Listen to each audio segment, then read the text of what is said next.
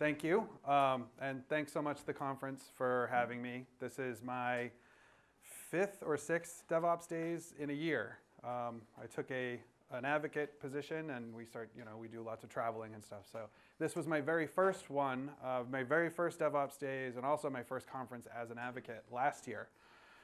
And I felt like I was drinking from a fire hose and totally in over my head, having tons of experience with the technology, but not any really with the community. It was really overwhelming, and I am just thrilled to be here on stage a year later.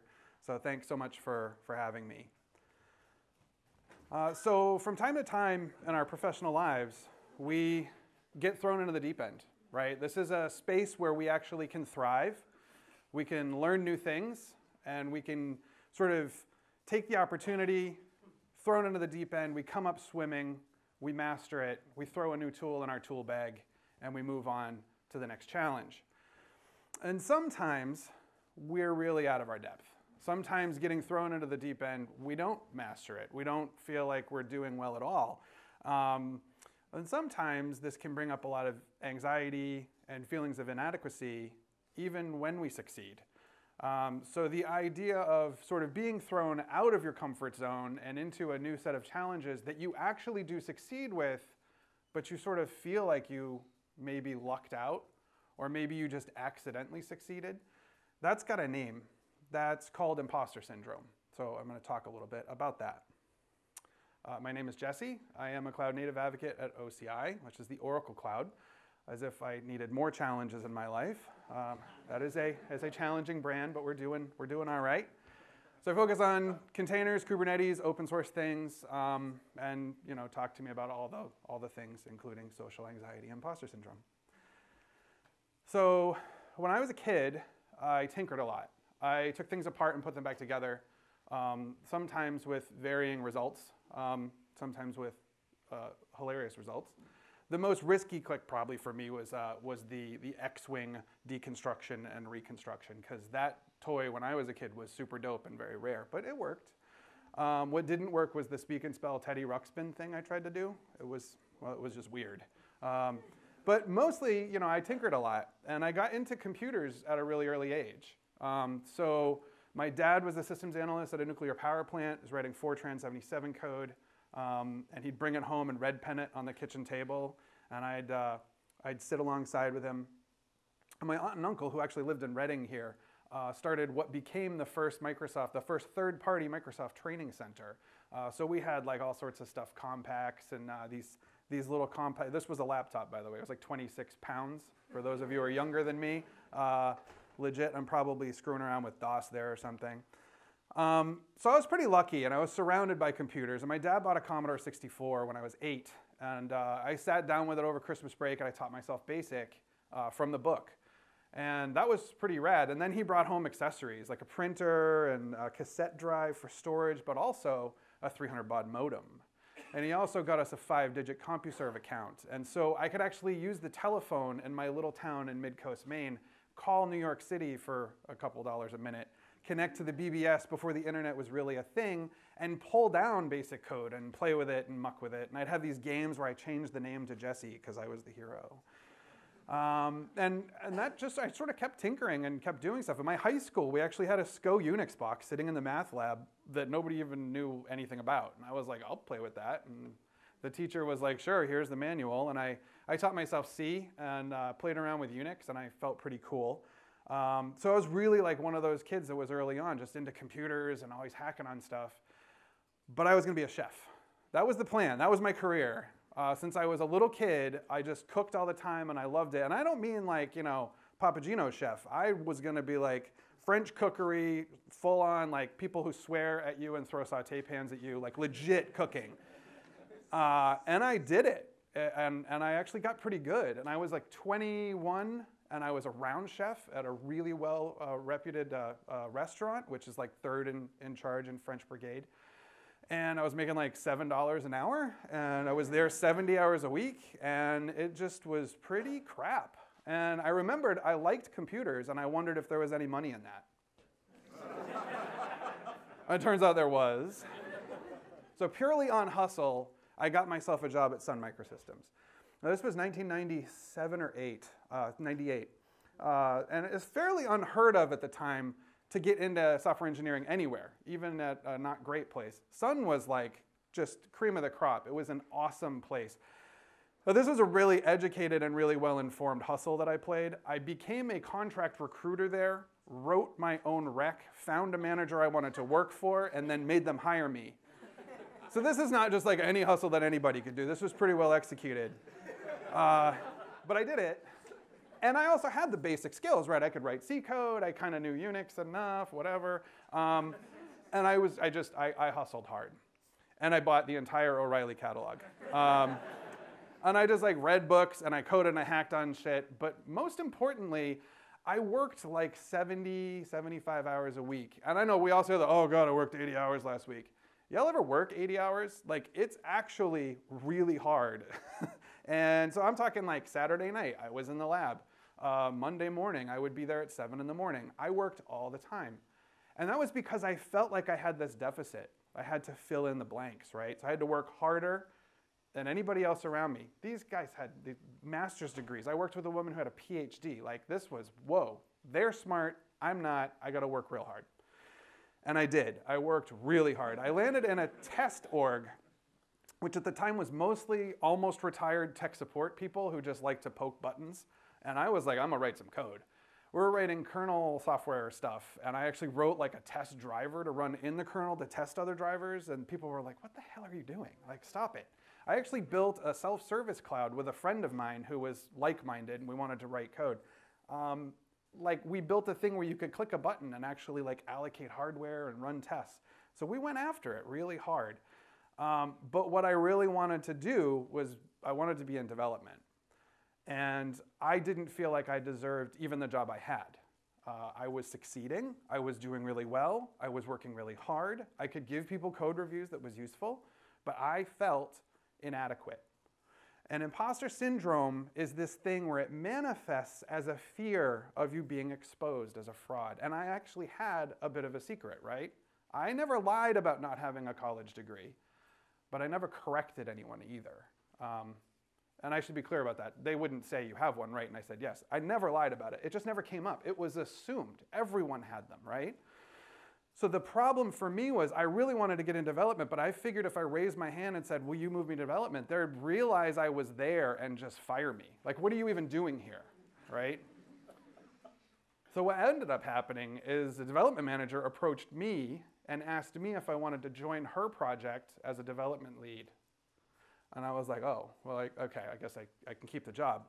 And that should have been a clue to me, right? Not only I was afraid, I was hiding under my desk about asking for, say, a promotion, a lateral move. They moved me into a lead position. That should have been a hint. But so spoiler alert, it wasn't, right? And I always sort of chased my tail around feeling inadequate. I worked on Solaris, which was a UNIX at the height of the UNIX wars. We all had our own hardware, our own OSs, our own drivers for everything. I didn't know people didn't write drivers from scratch. I wrote 4 from scratch, shipped them all, and they're all still shipping in the OS today. They make up the backbone of the I/O stack in some applications. And the whole time, I felt like a failure. I felt like a fraud. I felt like I didn't belong there. But I kept going. And I kept getting promotions, and I kept getting salary increases, and I kept getting bigger teams. And that's the thing to note here. Imposter syndrome is a thing where if you suffer from it, you're not crazy, right? You know you're succeeding. Nobody's fired you. You haven't been shown the door. They didn't take your card away. However, you still feel like at any moment, someone with a clipboard is going to show up and be like, oh, yeah, you were a total mistake, by the way, pack your shit. So success did not feel like success for me. From any sane reckoning, I was successful, right? But I didn't feel like it. And that's the thing, quite the opposite. You end up feeling like the more work you get, the more you have to do, the more you have to push yourself outside your comfort zone, because otherwise, you know, it's just gonna be proof that you're not good enough, right? So you kind of keep taking on more stuff, and you live in this whole realm of never really being comfortable. So I didn't know this was a thing. This is a thing now. You Google it, it's on Twitter, whatever. I mean, we didn't even have Twitter. Like, well, okay, we did, but it was like for talking about Hot Pockets and stuff. So like, there were no thought leaders around this. And about 5 or 6 years ago, my wife sent me this link to this article, and she's like, this is imposter syndrome. It's got a name, it's a thing, you know, you should read this. So I put it like away for about 3 months. I finally read it, and I was like, you know, I think I have this like imposter syndrome. And my wife was like, no shit, you think? Sometimes imposter syndrome is exacerbated or even caused by childhood trauma. It interacts really oddly with anxiety disorders that may pre-exist. ADHD has very interesting implications in this space. I might just tick all those boxes, just so you know. But I know a lot of people who have similar feelings and have had similar experiences that none of those boxes are ticked. So this really can affect anyone in any walk of life. This is by far not a tech industry thing. It's not even a work thing. I am a parent of 2 beautiful, amazing children with my wife. And every now and then we sit down after they've gone to bed and we go, all right, we're the parents. We keep forgetting we're waiting for the adults to show up. We're actually them. Yeah, so this can impact you kind of across the board in various ways. So eventually, those of us who survive this long enough, we have to admit that we are successful. We have to admit that we have value and that all of the successes sort of pile up and it's proof. It's too much proof to say, well, no, we don't deserve this. We're frauds, right? Eventually, you have to admit, no, this is a thing. But what do we do with it, right? Where do we go from there? I don't know if anybody's ever done therapy, cognitive-based therapy, talked to people. Sometimes that's actually just the first step and it can make it even harder. When you realize this, then what? So let's talk a little bit about what it is first and how it manifests, and then I hope to share some advice with you around how I've dealt with it. So first and foremost, the idea of imposter syndrome is just that. It's not an excuse for being significantly misaligned with your responsibilities at work. Let's not confuse that. Like, you can't be sort of just like a front-end web developer and be like, I'm going to do some network socket programming. Like, you got to probably read a book and do some stuff. This is around feeling like you're inadequate and you don't belong after you have provable success. So you feel like literally a little kid playing business, right? You're in there, you're doing it, you're making it happen, but something doesn't quite feel right. Relatedly, what happens is that this kind of builds up this system where it's difficult for us to take a compliment. It's hard for us to enjoy accolades. To get a promotion sometimes for me was really stressful, and I got them. It happened. I started as a level 1 engineer and I went all the way up to staff without ever leaving the company. So it happened where I progressed in my career, but I always felt like this. I always felt like, oh, yeah, great, thanks. I'll just be hiding under my desk. Please don't fire me. And a lot of that leads to another telltale sign of what imposter syndrome really manifests itself as, which is shame, right? So it's very normal, especially in tech, to be thrown into the deep end and be out of your element, right? That is how we learn. I mean, you do new things. This is good. Keep yourself fresh. The difference is when someone who suffers from imposter syndrome is thrown into the deep end of the pool and they don't know what they're doing, they feel shame about it. They feel like they're supposed to know it. They should know it. And we feel like we're supposed to know all the things all the time. And often, ironically, as I said before, it ends up pushing us to take on even more work in that space because we're trying to prove that we belong. We try subconsciously to take on so much work that we become sort of irreplaceable. You can't, just try and replace me. Go ahead and fire me. Nobody's actually trying to fire me. So in the worst cases, this can result in exercising and exhibiting self-sabotage and extreme procrastination, right? We can do some really messed up things with these magical things called our brains, right? The human brain is an amazing thing, and it has really interesting capabilities of making what we think is truth actually a reality. If you feel like you're a financial wreck, you might not manage your money very well. If you feel that you're inadequate in your profession, it's quite possible that your brain will play tricks on you to the point where you might just procrastinate and actually blow a deadline. You might say, well, I could do this better, but I don't feel like I'm going to go out on that branch, right? And you end up sort of you're building the self-fulfilling prophecy, which can be really destructive. And that's the worst case, but I have seen this. I had a mentee once who literally just nuked his career because he couldn't deal with the amount of imposter syndrome symptoms that he was dealing with. He took 6 months off, he came back. He's now a manager in a very large company at a really successful group within that company. But it took him a while to kind of get wrapped around the fact that he was actually causing a lot of those problems for himself. So I am not a therapist, I am not a counselor. I am here to share my experience and some advice around this. And I do suffer from imposter syndrome. So I put the CFP out and the conference said, yeah, sure, that's great, come on, talk. And I was like, really?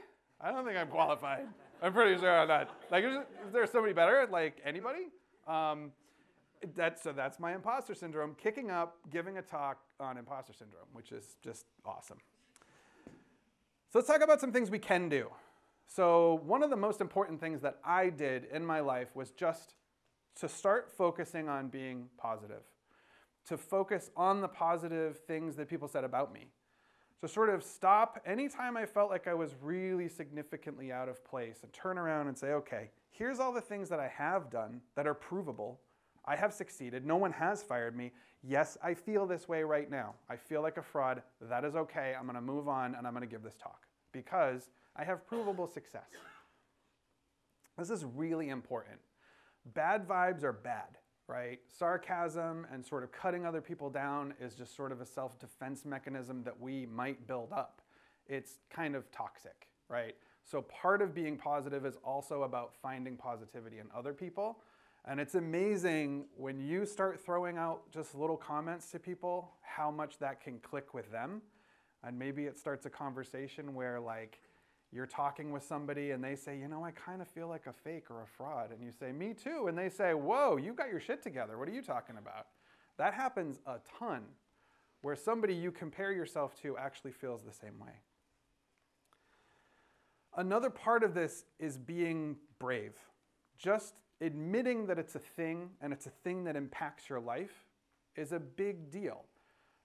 We don't like to always sort of give names to issues or anxieties that we have and then to sort of admit that we have them, right? It doesn't define us, but it also, there is a certain element of this that has to do with acceptance and just facing it. When we face it head on and we talk openly about it, it tends to take a little bit of power away from that thing. So when we talk about imposter syndrome, we're taking some of its power away and we're owning it. Don't be afraid to not know a thing. This is huge. This is probably my number one go-to thing, having mentored junior engineers and people in my teams for a decade. Even before I realized this was a thing, I realized I used to pretend to follow conversations a lot because our imposter syndrome says, if you don't know what's going on in this conversation, that'd be your fault. And then you end up with shame around that and just sort of like you don't want to show that. So you end up kind of rushing back to your desk and Googling something, especially if you signed up to do it. Yeah. Don't be afraid to be the person in the room that says, so what the hell are you talking about? That's fine, because what you find out, especially in meetings, is sometimes like 70% of the people don't know what the hell that guy was talking about. And that means he probably didn't know what he was talking about. And that's okay, right? We can, because that helps him grow too, right? So being open about just not knowing what the hell is up is just fine. And this relates to conversations that we have in the hallway, at the water cooler, in the hallway track, right? We all know all the things, don't we? Everything. Like when we're talking, it's like, yeah, the CRITA manifram, open sourcey, CNCF, blah, blah. Yeah, sure. Like, have you looked at the CNCF landscape? Yeah, you don't know all those things. Like, no, Chris Anichek doesn't know all those things. Like, you don't have to know all the things. And when we sort of nod and sort of push through things that we don't know, we sort of miss an opportunity to learn about those things sometimes, right? I mean, yeah, you can go Google it, but maybe it turns out you're talking to one of the maintainers of a project. And that's a connection that you're going to get maybe because you say, oh, I don't know what that is. What is that? Oh, I'm really excited to talk about it. Let me tell you. Right? You're not going to know all the things. The most important thing is that you know it's okay you don't know all the things. And that brings us to fear of missing out, FOMO. Just cancel it, ignore it, just push it to the side. This is a thing, it's gonna happen. You can't make it not there. What you can do is not nurse it and foster it and make it your pet. And this is what we do a lot, especially when we're like got the Twitter going and we got the tech feeds flying at us and we're like, oh, there's 15 new open source projects. Or, you know, in case of one of the spaces that I focus on, there's 3 new service meshes this week. Yay, everybody needs that, right? Like, we can't stay on top of everything. And not staying on top of everything is fine. Because for your job, if you need to know about a thing, you'll know about it. I mean, if you're working on like static monolithic page applications on the web, you're gonna know about Gatsby, right? Like, you're not gonna miss it, right? And if you do miss it, maybe you don't need it. And if you hit a problem that you don't have a solution for, then you go a Googling and maybe you find something, right? That's how it works. We don't have to know all the things, and FOMO is part of trying to know all the things. Just let that go. And one of the ways that our FOMO really kicks into high gear and gets us into negative places is through social media. Now, for me, this was a particularly interesting aspect of my discovery around this. I realized over the course of a year or two, after realizing I had imposter syndrome, FOMO was a thing, I'm like, wait, why am I following all these people that I'll never meet? And actually, when I look at all their stuff on Instagram and Twitter, I end up feeling like crap afterwards. That's probably not cool. And this isn't news, right? Like, we all in this room know that social media can be a little dangerous, right? If you look at all these perfect lives, which we all know are not perfect, and we compare ourselves, even subconsciously, as we're spinning through and looking at things for 3.5 seconds each, that can be really toxic. So I'm not saying don't use social media, but maybe if this resonates with you, maybe cull some of those, some of those channels and some of those content providers that make you feel a certain way.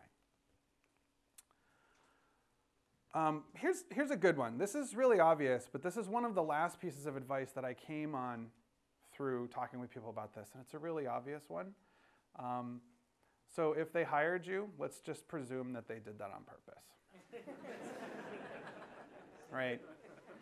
And that's kind of a big deal. Like, so you did some whiteboard leak code, and they were like, yeah, cool, we ran you through the ringer, here's a laptop, here's a YubiKey, you can push to prod. They probably meant that, right? So, and you took a job with them, so let's assume they know what they're doing, right? And just maybe just do the job, right? And this goes for, that grad program that you applied for and got into. It goes for that conference you applied to and got a talk accepted at. Like, maybe they know what they're doing. Because what's the alternative, right? I'm going to say the DevOpsDays Boston conference, the talk reviewers, they don't know what they're doing? Of course they do. This has been a great conference, right? They know what they're doing. Stanford knows what it's doing, taking you to the grad program. And your company knew what it was doing hiring you. So just sort of accept that. And maybe let that be the first provable success, right? Last, sort of know that this is a pretty big tribe. This is a thing that we're like, speaking of social media, flip it on its head and go looking for people who feel maybe some of these thoughts, right? You'll find them because there's a lot of them. It's said that probably 3 out of 4 people will experience symptoms of imposter syndrome at some point in their careers or in their lives. That's a lot of us, right? So know that if you feel this way, you're not alone.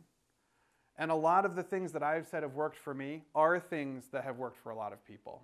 I've now since gone and done the Googling and read the blogs and watched the YouTube videos, and I was like, hey, that's kind of what I went through, and that's how I dealt with it. And there's a lot of people out there at every level of this sort of dealing with this.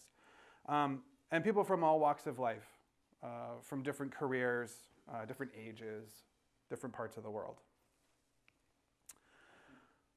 And part of knowing that is maybe connecting with that community, maybe sharing your story, maybe maybe not doing a conference talk to share your story, like maybe that's a little bit out there, but like maybe just find a person to chat with, have a coffee. Like I said, it's pretty amazing how often we open up about this and the person you're talking to is like, oh my God, me too. I thought you were like the shit, and now, so it's like, this is a good thing. Because again, now we're taking power away. Because if I'm not wrong and you're not wrong, then it's wrong, right? So that's a pretty powerful thing.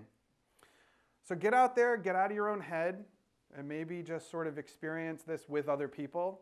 Mentoring is a great thing. Giving code reviews, we shoot a lot of stuff down. Find a really nice little piece of code. And just be like, that's awesome, I love how you did that. Now here's the eight things you have to fix. That's fine, but just give some positive in there, because it can be really impactful. The more we share and the more we process around this, the more that we all start to realize that we're really in this together and that we all deserve to be here. So thank you.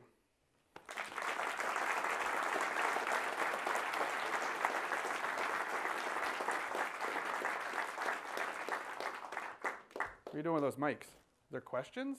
I'm not qualified for that, I don't think. We have time. I would to the group. I would be Are happy. there any to. questions? If you don't mind waiting for the mic, just so that's also on record. First, thanks. That was awesome. Thank you. So, like, I guess probably like almost everyone in this room, I deal with imposter syndrome fairly often. But I think over time my take has changed a little bit. I think there's a lot of good that comes out of it, a lot of pushing me forward. Like you mentioned, like you probably wouldn't have learned as many things as you learned if you weren't pushing yourself. Mm-hmm. So do you have any comments on like the good sides of imposter syndrome? Yeah, absolutely. I've thought that before. I actually left that out of this talk. I do believe I wrote into the talk that very thing. People that are coming new to it or just realizing they're experiencing these symptoms, I tend to not go that route because I don't want to give it any power. But you're absolutely right. It is part of what drove me to build the career that I have. It's part of what made me learn so much. The power for me comes from being able to benefit from that and then realizing, okay, the other stuff wasn't that great. The constant low ebb anxiety that I lived through, which I'm sure you can identify with, not so great. Feeling like, yeah, on like a Saturday, I really got to go into the lab for a few hours and learn that thing that nobody's asked me to learn about just in case. Maybe that's not that great. Yeah, learning new things is great. Being driven to do it because you're afraid to not, that's where we have to really sort of draw that line. And that can get really unhealthy. And like I said, it can get to a point of really destructive stuff, which thankfully I didn't get too far down that road. And hopefully you didn't either. And I think that's where we can catch it and say, okay, this is motivating, this is great, it's actually pushing me forward. Having a little fire behind your ass is probably good. Feeling like you're on fire, not so much, right? So I think, yeah, it's just having that balance, having awareness around the negative side effects is really empowering. We got a question over there.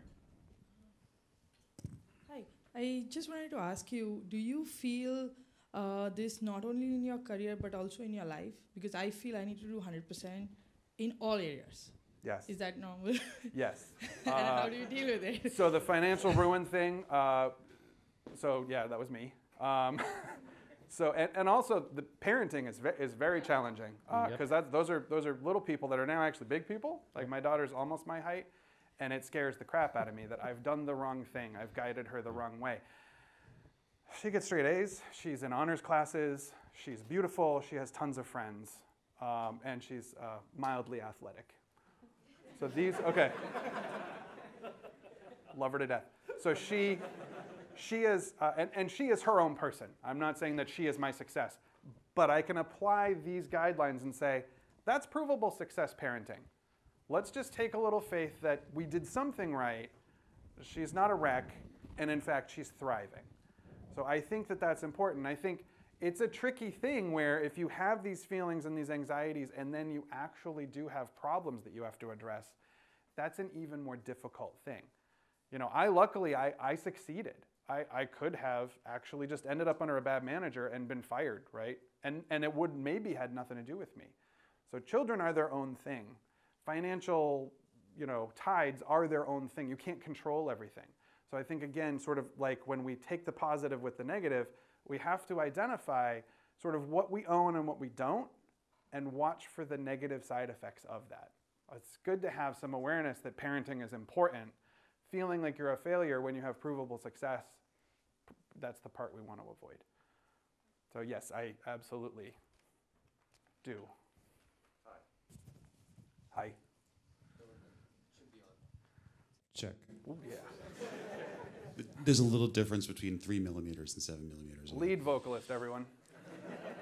The mentee that took time off, who made that call? Did he or she make the call? Did you as a mentor make the call? How did that happen? So very specific information here, but I think it's a really good question. At Sun, we had a PIP, a Performance Improvement Plan process. We have 6 months of being on that before anything happens. You're underperforming and there are issues. So before that process was triggered, I said, because we also had a really strong mentorship program. Not the same team. I was in touch with that person's manager frequently. She informed me that she was thinking about a PIP for him, and I said, hey, let's take a pause on that and let's dig into what's going on. At that point, he admitted he had some type of misalignment, something was going on. And then from there, he did leave the company. We stayed in touch. He took about a half a year to put his head back together, realized that he was just in a pretty negative place, started identifying that stuff, and then went on and rebuilt his career. And it actually he speaks too. So, yes. So here's my sad responsibility to be on time. The next session is happening now, should be happening shortly, but before you start moving, first let's thank Jesse for being there. Thank you. Thank you all.